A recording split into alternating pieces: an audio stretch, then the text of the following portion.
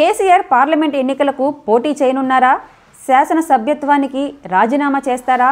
అవును, ఇప్పుడు ఇది తెలంగాణలో హాట్ టాపిక్గా మారింది.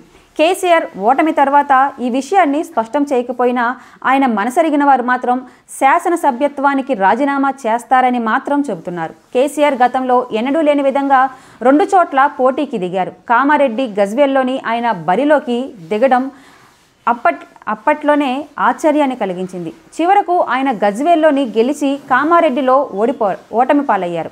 ప్రభుత్వం కూడా అధికారంలోకి రాలేదు. ఇటు ప్రభుత్వం అధికారంలోకి రాక తాను కామారెడ్డి ఓటమిని కేసీఆర్ ఏమాత్రం జీర్ణించుకోలేకపోయారు. దీంతో ఆయన గజ్వేల్ శాసనసభ స్థానానికి కూడా రాజీనామా చేయాలని భావిస్తున్నారు. తాను శాసనసభ్యుడిగా కొనసాగడం కంటే వచ్చే పార్లమెంట్ ఎన్నికల్లో బరిలో దిగడం బెటర్ అని ఆయన భావిస్తున్నారు. శాసనసభ్యుడిగా ఆయన అసెంబ్లీ సమావేశాలకు హాజరయ్యే అవకాశం ఉండదు. ఆయన ఇగో అంగీకరించడం లేదు. తెలంగాణ రాష్ట్రం వచ్చిన తర్వాత తానే ముఖ్యమంత్రిగా ఉండి దాదాపు 10 ఏళ్ల పాటు ఉన్న శాసనసభలో ప్రతిపక్ష స్థానంలో కూర్చోవడాన్ని ఆయన జీర్ణించుకోలేకపోతున్నారు. అధికార పార్టీ తమకు మాట్లాడేందుకు కూడా పెద్దగా సమయం ఇవ్వకుండా ఎదురు తిరిగే అవకాశం ఉందని ఆయన అంచనా వేస్తున్నారు. అందుకే శాసనసభ పక్ష నేతను ఎవరినో ఒకరిని ఎంపిక చేసి తాను ఎమ్మెల్యే పదవికి రాజీనామా చేయాలని భావిస్తున్నారు.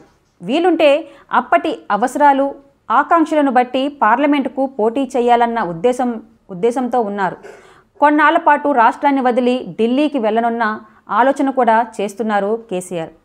ఎటు పార్టీని కేటీఆర్కు అప్పగించాలని భావిస్తుండటంతో రానున్న 5 ఏళ్ల పాటు ప్రభుత్వంపై పోరాటాన్ని ఆయనకే వదిలేసి తాను ఢిల్లీకి వెళ్ళి కొంత విశ్రాంతి తీసుకోవాలని యోచిస్తున్నారని పార్టీ వర్గాల నుండి అందుతున్న సమాచారం. ఢిల్లీలో ఉండి కావాల్సి వస్తే ఇక్కడి కేటీఆర్కు దిశానిర్దేశం చేయవచ్చని, ఇక్కడి ఉండే అధికార పార్టీ నేతల మాటలతో అవమానాలు పడే కన్నా పార్లమెంటు ఎన్నికల్లో పోటీ చేసి అక్కడకు వెళ్లడం మంచిదన్న డిసిషన్కు ఆయన వచ్చినట్లుగా తెలుస్తుంది.